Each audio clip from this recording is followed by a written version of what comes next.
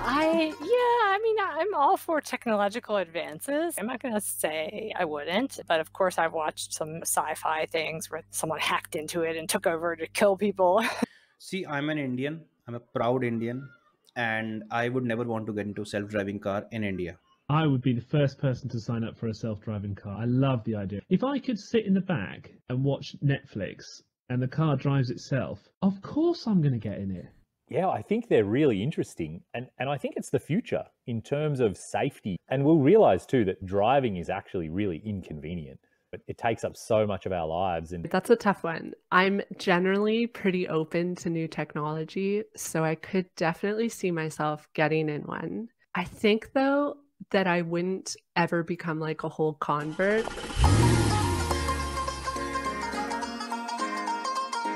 I'm not gonna be a sort of, oh, that's anti-technology. I'm not gonna say I wouldn't, but of course I've watched some sci-fi things where someone hacked into it and took over to kill people and stuff. That's worrisome, but I actually think realistically, if we want to be true to if we want to be realistic, right now, that could things, a car could be hacked even if it's not self-driving, in order to, I mean, you can just cut wires and kill somebody, so it's not that different. I do think it's quite interesting with AI and how much cars even now, before self-driving, how different it is. I heard one of my favorite authors that writes, what is it called? Futuristic, not sci-fi per se, but futuristic kind of things. He said, we don't realize how much it's already so much part of our daily lives, and our cars are all smart cars, everything they do. And he said, so now I had a problem with he said he was annoyed with all the noises the cars make nowadays. They tell you about backing up and this and that, and you're about to hit this. And so he wanted to see if he could get some of it turned off. And he said the dealership, they don't even, it's like the black box, like the mysterious, like they were like, we don't know how to tap into that to change it.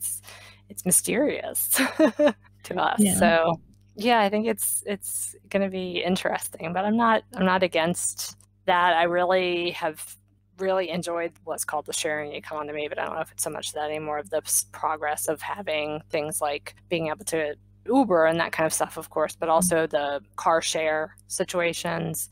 And here we have, I think there's car shares here, but they also have the scooters, little scooters that you can get on the street with a QR code and an app. And I think it's really handy, and for a lot of modern day situations, especially people living in cities, it makes a lot of sense. And I think we can, some of that could improve life and hopefully life for the planet. I would never want to get into self-driving car in India because there are a lot of things at play. And okay, so as a driver also, people are going crazy about Tesla and the Tesla autopilot. I don't like it because I don't even agree to the concept of hiring a chauffeur or having a permanent driver for your vehicle, right? Why would I buy a car which is costing me 40 lakh Indian rupees, right?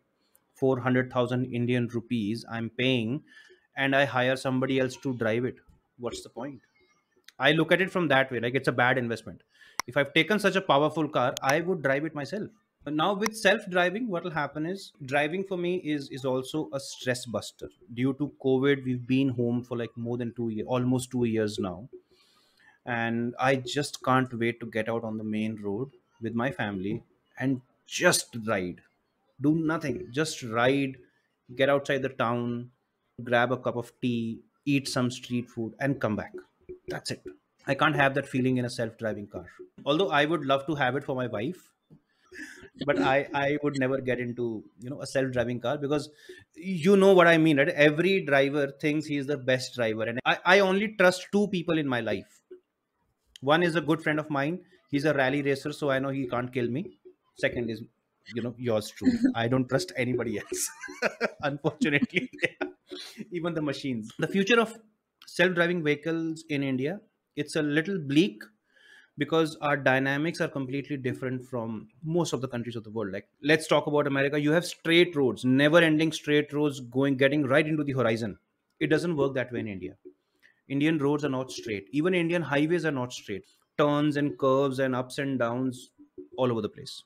So I don't know how a self-driving car will be successful, especially in towns. And then Yeah. we've got road bumps, we've got speed breakers, we've got vehicles broken down right in the middle of a road.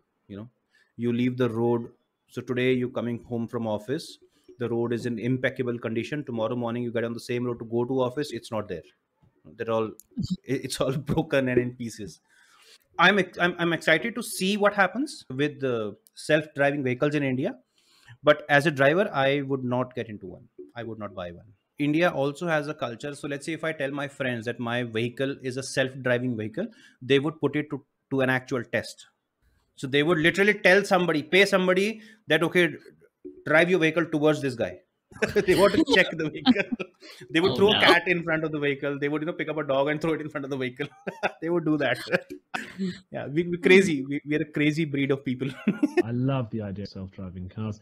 If I could sit in the back and watch Netflix and the car drives itself, of course I'm going to get in it. I'd love that. I'd love to watch episodes of anything. I'd watch it. I'd watch it in the back and let the car drive itself. Or you have to hold the wheel, though. I think that's too involved. I think it's either a self-driving car or it's... And my logic is humans are a bit rubbish sometimes, let's be honest. Hard to pay attention 100% to the roads all the time. And very often, I'm sure you've done it, when you're driving along and then 10 minutes later you just think, oh, I completely zoned out. What did I do for the last 10 minutes? The computer doesn't zone out. The computer is designed to follow the road and whatever. Now, I know that there's going to be a 0.01% of the time where there's an accident. And because it's a machine, people will say, oh, well, if it was a human in control of the car, then it might not have happened. And I totally get that. But I think that the incident rates would be so much lower if machines are driving that I think it's a no-brainer. Sign me up. If I don't have to focus, I'm well up for it. Yeah, I think they're really interesting. And I think it's the future in terms of safety. So many people are killed every single day on the roads. It's terrible. And if computers can make it safer, then I think we will adopt them. And actually, I've driven a Tesla. It didn't have the crazy self-driving, but I was on the freeway and it did that thing where it'll change lanes by itself. It'll accelerate to match the car in front or slow down. And it's a really eerie feeling that you can let go of the steering wheel. So I guess for people like me, I'm 39, I guess it's maybe never going to feel natural. But I think anyone who's in their teens right now, for them, that'll just be normal life. Like, of course your car just drives you around. Why would you want to drive a car? I could just read or play with my phone instead of having to drive. And we'll realize too that driving is actually really inconvenient. But it takes up so much of our lives. And instead, if you could go to sleep or talk to your family or just be more like a train where you just get on it and then when you get off, you're at your destination and you don't feel exhausted and it's not dangerous. Like, I think the world will be a better place. I can see it both ways. A self-driving car, I think it'd be really fun and useful if you're just commuting to work every day or some known easy trip, you're just using it for transport. But also, I'd really love to still drive my own car when I'm going out into the wilderness or going off-road or exploring or just having an adventure where it's like, I'm not actually on a timeline. I'm just going to drive out here and see where I get to. And I think it'll change so much where it's more like you just sit in the car and look out the windows, just like you do on a train or a bus. It's really passive. You're not connected. You're not engaged. And it'll feel, I think, a bit like you're not making your own decisions about where to go. You get to an intersection, the car just turns left or right based on the GPS instead of like, oh, it looks beautiful that way and it looks boring that way.